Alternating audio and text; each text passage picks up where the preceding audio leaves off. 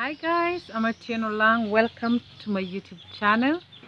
If you're new, karibuni sana, and thanks for my subscribers. Asanteni sana for your loyalty. Today I want us to talk about breaking circle of bad relationships, and I'm looking at it on a where all relationship together, may it be a love relationship or a friendship relationship. I believe we can find ourselves in a circle of relationship whereby we either feel like we're being misused, we either feel like we are compromising on our integrity, dignity, you know, and we find ourselves also in some of this relationship that you feel like it's draining you. You just feel like it's removing life from you. I don't know if anyone has been into such a relationship, but I have been, and it is exhausting. May it be like if you're a woman, may it be a fellow woman or a male, how to break such relationship.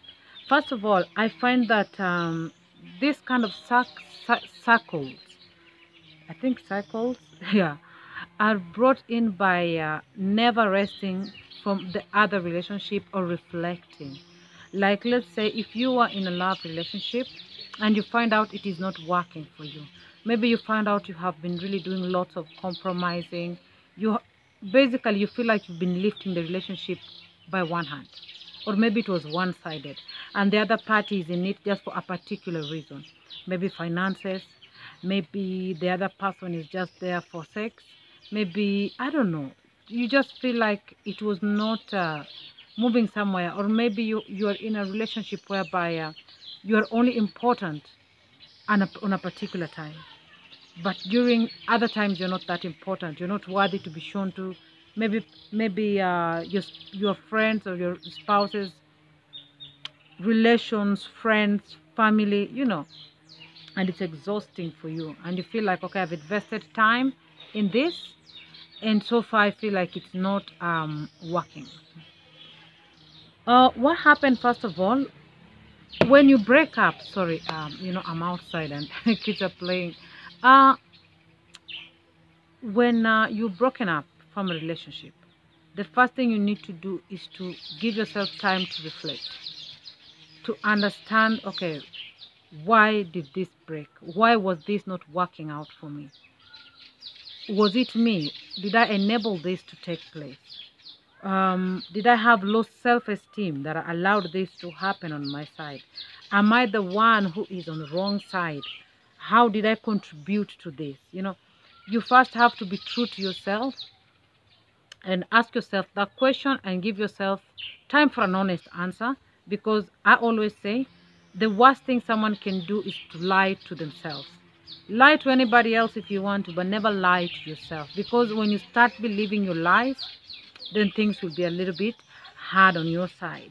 Now, once you have reflect on that point, and then the second, give give yourself time. Give yourself time to heal, because any sort of a breakup, you need to heal from it. You need to heal and heal and heal. And if you are to go back to that particular relationship, then you need to understand why are you going back to that particular relationship.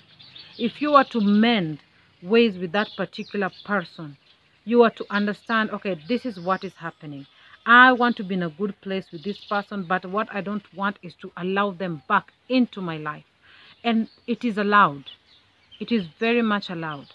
Many people don't understand that you can forgive someone but not allow them in your space. When you find when you are with someone, they bring the worst out of you, then you need to keep them away from you.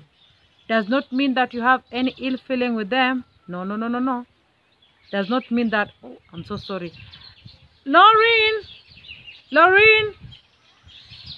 huyu jibu anakula ndege ama kitu kama hii, sijui. Oh my God, we have these puppies and normally they get the chalk if they eat like hard stuff, and there's this one who's just eating like dead bird. bad. I don't know. It has been raining a lot. I'm so sorry for that. Okay, so sometimes you find yourself in a situation whereby you need to understand why this breakup was there and to what limit you want to allow these people back into your space. Okay, if it is a relationship of a fellow, like a sex person, whereby you just had a relationship and you liked each other and you loved each other, you know, maybe in a sisterly way or a brotherly way, and you feel like you have been betrayed, then you have to know to what extent you want to allow this person back into your life, if at all, to even allow them back into your life.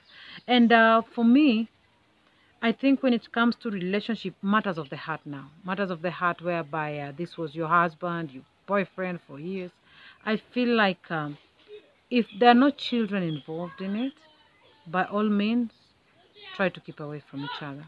Because I feel like the leopard never changes their stripe, and whatever reason was hurting you, it's still there. Unless the person can really address it and use action, to move from that particular thing, it will be there. So, just let it go. Be in a good place whereby when you meet, you can have a progressive conversation, without any hard feelings. But give yourself the space and give a room for the next person. My mom always has this beautiful saying, forward, forward ever, backward never. So move forward. And I know, like, sometimes you find yourself in a place where you feel like, I don't know, guilt. There's usually this guilt of the bad things that have been done, the contribution that have been made towards the journey. And I know, be grateful, don't regret it. At that particular good time, it was good. The contribution that came from both parties were great. You guys worked at a particular time in a great way, but maybe you grew apart. Maybe you are not seeing eye to eye, I don't know, and it was not working out. And you have to accept, like, okay, where we have reached, this is not working out. And on my next relationship, these are the things I don't want.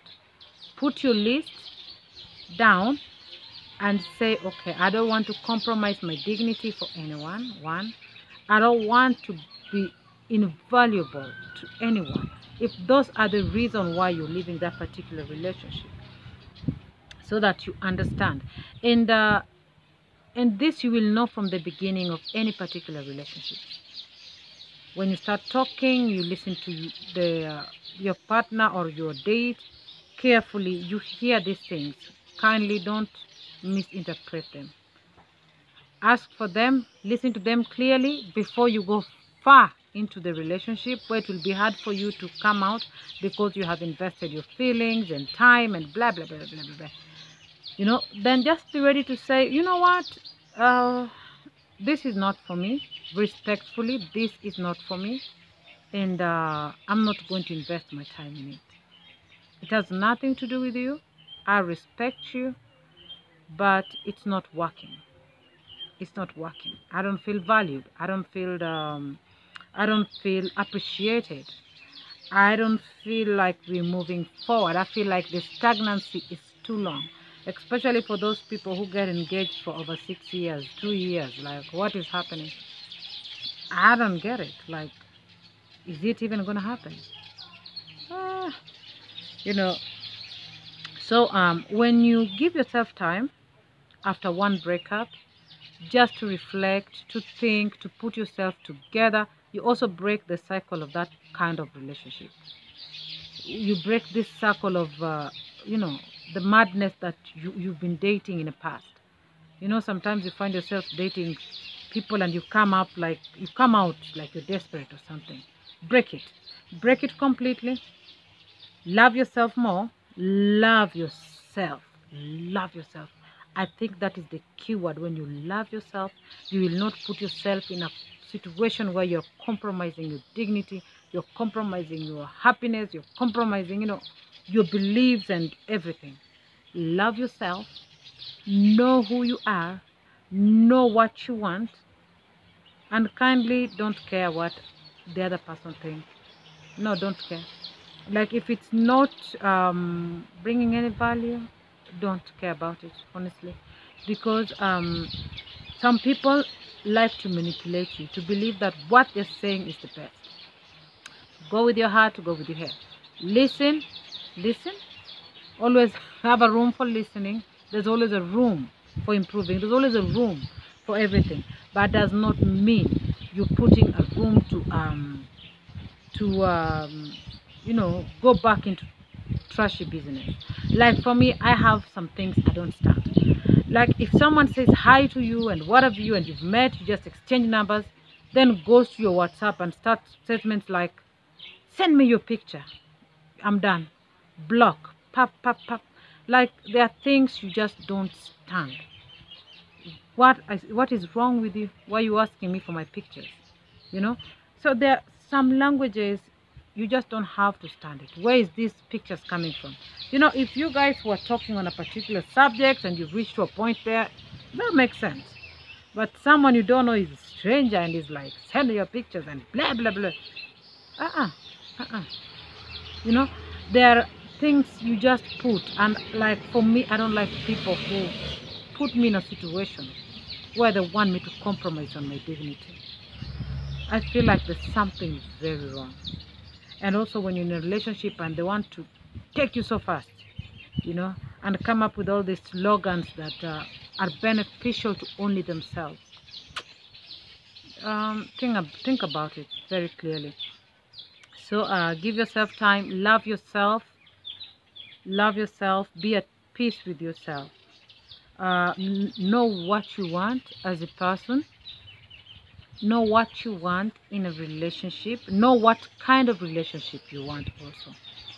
If it's a relationship between two spouses, like know what you want. Do you want a relationship that leads to marriage? Do you want a relationship that is just for companionship?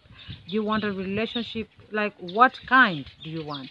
It is very important that you know these things, and you know, call it what they are. You know, call it what they are. Don't pretend to, you know. I always tell people like we have this name being given to women like gold digger or whatever. I tell women, if digging the gold is where you want to go, by all means, don't be scared of it, do it. If you have decided you want to be a prostitute, kindly use condom and take care of yourself and do whatever you're doing. I'm not endorsing for these things. I'm just saying stay true to yourself. Stay true to yourself. Do not compromise on what you believe in. Again, I'm Atiena Olang, and if you haven't subscribed to my channel, kindly do so. You don't have to, but it would be lovely to have you as part of our family. Yeah, until the next time, thank you for being with me.